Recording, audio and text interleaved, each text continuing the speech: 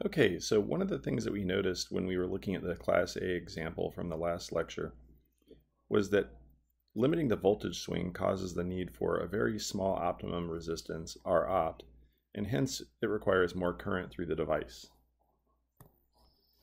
In fact, increasing the device current reduces the transistor's output impedance even more because we must increase the width of the transistor to achieve the higher current through the device. So here we have a simple amplifier that has an output resistance, little r sub o, and we have a matching network that's transforming 50 ohms to an impedance R opt. And so we see immediately that we have a current division at the drain of the transistor. So this current division is due to the finite output resistance of the transistor, and it's non-ideal.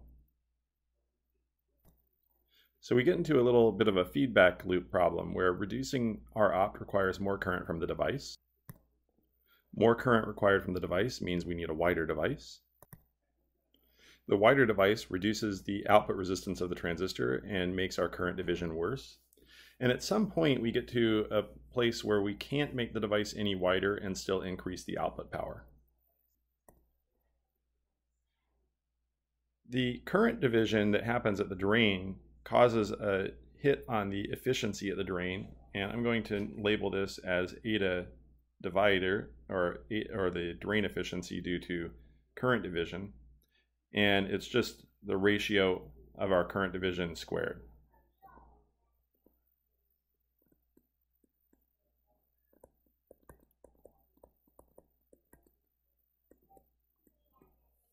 So we can see for an ideal device where R naught was equal to infinity, then the current division would be 100%. In other words, the efficiency from the current division would be 100%. Now this adds another factor into the efficiency of our power amplifier. And in general, the efficiency of a power amplifier can be broken down into several constraints. So the total efficiency, or the total drain efficiency of the power amplifier is the product of the topology's efficiency, the efficiency of the current division at the output, and any efficiency loss due to losses in the matching network. For the Class A PA, we remember that the topology efficiency was 50%. So what we're looking at right now is how do we improve this eta division term? How do we, and we do that by increasing R naught. So what's one common way that we know to increase R naught? Well, maybe the simplest thing to do is to use a cascode. So here in the drawing, we've drawn a simple cascode where we've just stacked two devices together instead of having a single device. So here with the cascode, what we're going to do is stack devices to distribute the drain to source voltage, which allows us to use a higher supply voltage, VDD, and it also increases the output resistance, effective output resistance of the transistor, R naught, to a higher value. Two things come from this, one positive and one negative. The first is that R opt can be increased because the supply voltage VDD can be higher than it would be for the single transistor case. The second thing that's a drawback is that the knee voltage, V knee, increases because we now have two transistors that we need to keep in saturation.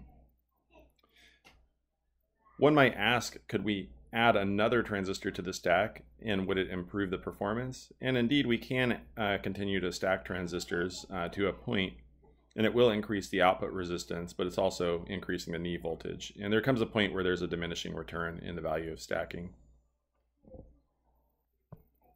So how do we design the cascode PA? Well, let's start from our fundamental equations for output power. Our saturated output power is more or less given by our maximum voltage swing times our maximum current. Our maximum voltage swing is given by the supply voltage minus 2 times the overdrive voltage. This value here is our knee voltage, 2 times VOV. And we can find VOV and Imax from our fundamental equations for a MOS transistor. So we have that our maximum current is given by mu C aux over 2 times W over L times VDD minus VTH quantity squared. And we can find our overdrive voltage as 2 times Imax divided by mu Cox times W over L. Now we're going to substitute equations 3 and 2 back into equation 1, and we can find a W over L that would satisfy the required output. Now it's important to note that right now we're not accounting for losses in the matching network or the current division yet.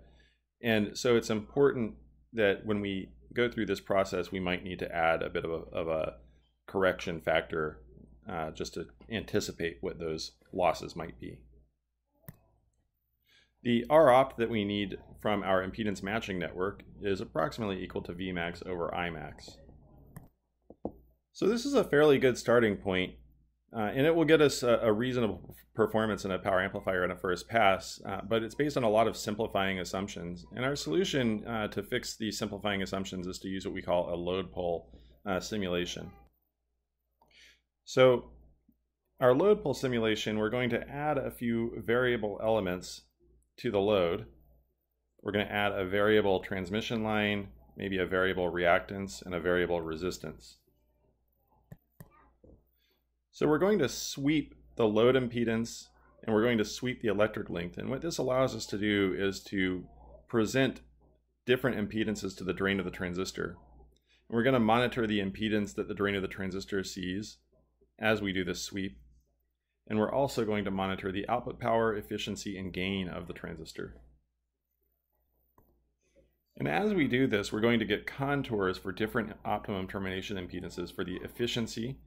So we have these efficiency contours here, and we might also get contours for output power, and we might even have contours for gain.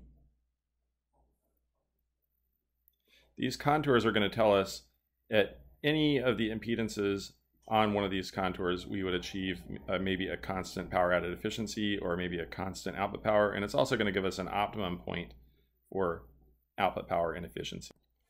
So our Z-opt for efficiency would be the R plus JX at the peak efficiency point, and our Z-opt for P-out would be the R plus JX at the peak P-sat point. Generally, we have to pick a combination of the two of these where we're not necessarily picking the peak P out in order to favor efficiency, or we might be needing to pick the peak P out and give away some efficiency. Now we should note that you can do this at the source as well, so we can find source impedances that provide us better performance. And we can also do this on the bench top with very expensive equipment. So this will stop this lecture. In the next lecture, we're going to look at improving the efficiency by changing the bias point of the power amplifier, or the next part of this lecture, I should say.